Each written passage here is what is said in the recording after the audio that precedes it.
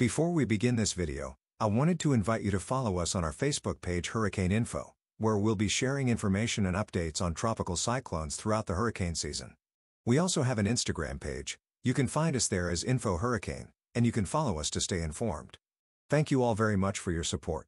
A warm greeting. Today is Sunday, June 1st, 2025. This is meteorologist Ruben Garcia. Today officially marks the beginning of the 2025 Atlantic hurricane season. In today's video, I'd like to talk about what we can expect over the next 2 weeks, and we'll go into detail about 2 areas we'll be monitoring where we could potentially see the development of some low-pressure systems. The important thing is that, for now, the Atlantic is quiet, and we don't have any areas with potential for tropical cyclone development.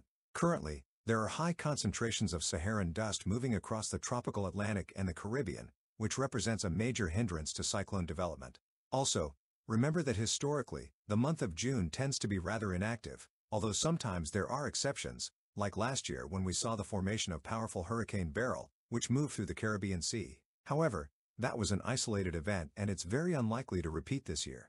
Let's now give an update on sea surface temperature anomalies. First, remember that in the El Niño 3.4 region of the Pacific, ENSO-neutral conditions continue.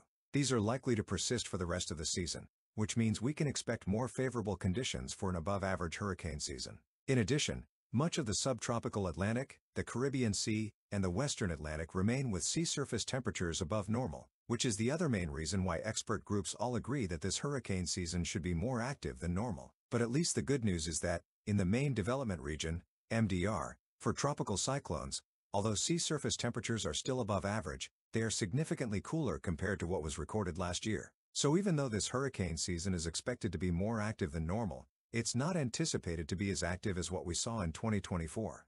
Now let's look at the following image, which shows us the tracks of different cyclones that have formed during the month of June.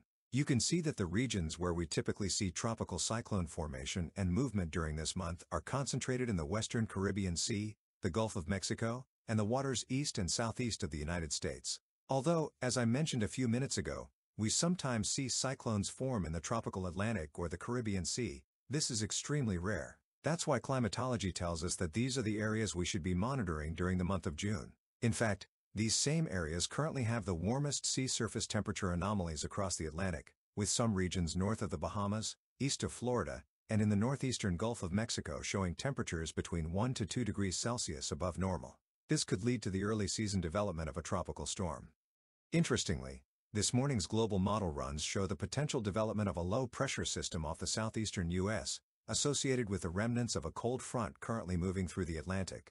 For example, the American GFS model shows a low developing east of Jacksonville sometime between Wednesday and Thursday of this week. And while it does not currently develop a tropical cyclone, we will be monitoring the area closely since sea surface temperatures are warmer than normal across this region. In addition, notice that the European model also develops a low-pressure system southeast of South Carolina.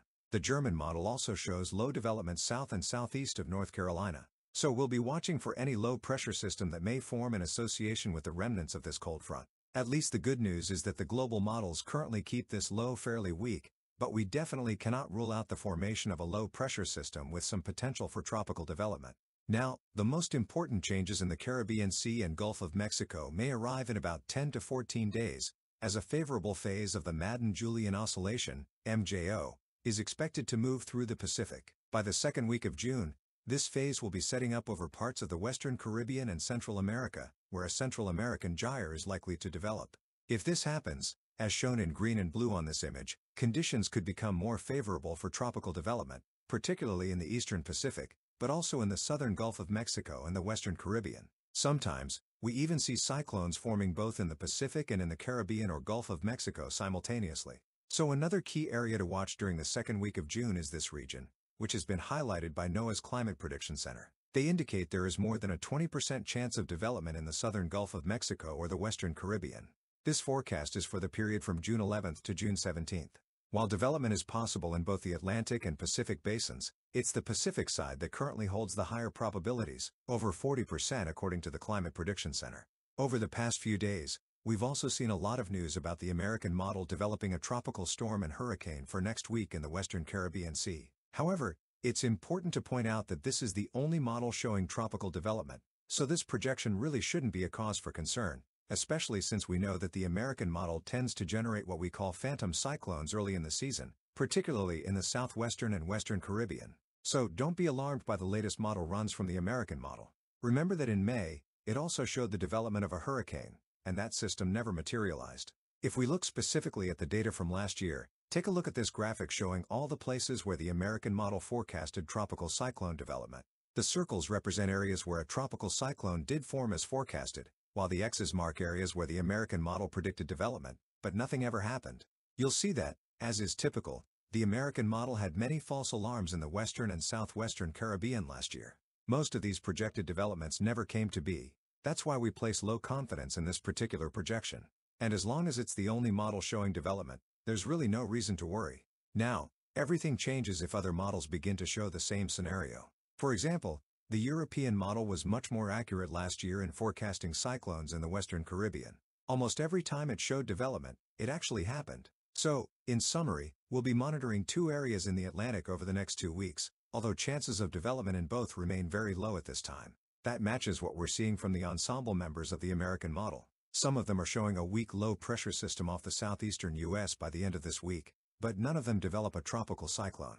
And while a few ensemble members show a tropical storm forming in the Western Caribbean, it's very likely that development won't happen, especially since none of the European model's ensemble members showed development in that area. However, take note that the strongest signal right now is in the Eastern Pacific. Well, that's all for this video. I hope everyone is prepared for this hurricane season.